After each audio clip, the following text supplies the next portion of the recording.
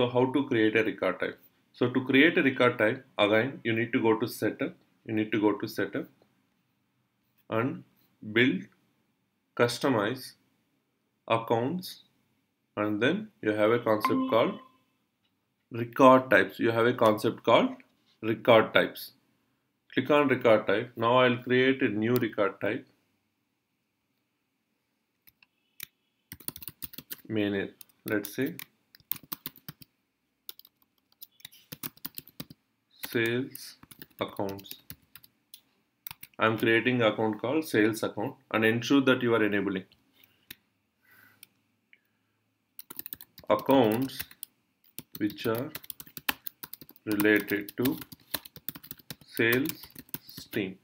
Accounts which are related to sales team. This is my record type, and after completion you will understand why we need this type.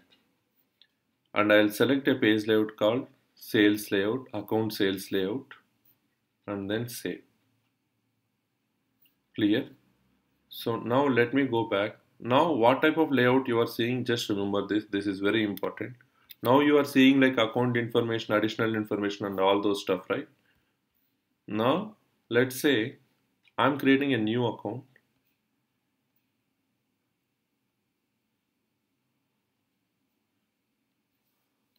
Account name is sales account. Yes, now activities came here. Activities came here.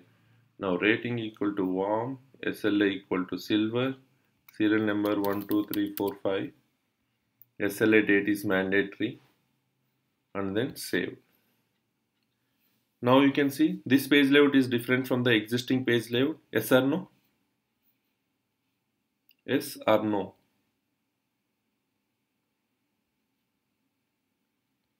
Okay, fine. Yeah, I don't know what. Yes. Different Deepak. Yeah. Now let's say I'm creating a new account type called service account. This account, which is will be gonna create by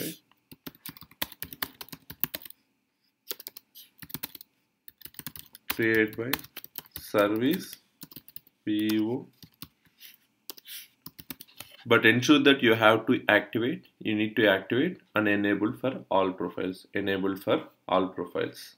Next, because this is service, let me make support layout. Save. Now let me create a new. Now how many record types we have totally in account now? How many record types we have? 2 record types, right? Sales and service. How many record types we have? 2 types. Sales account and service account, right? 2 things. Now if I click a new, before and all what happened, it directly went to the records to edit. Now it will give an option to select which type of account you want to create, sales account or service account. It will ask you to create a sales account or a service account. Now if I select service account, continue. My page layout is something different. Let's observe one thing. I'm creating a new, that is service, this is sales. So what is the difference between these two? Here let's go with the required field. Account name is the only field which is required at a service.